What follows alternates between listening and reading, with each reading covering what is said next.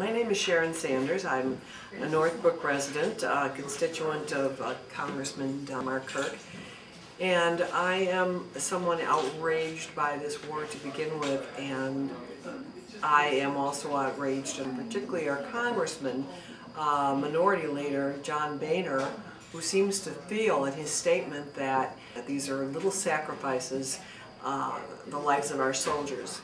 I really wonder how he would feel if it was his children who were being slaughtered.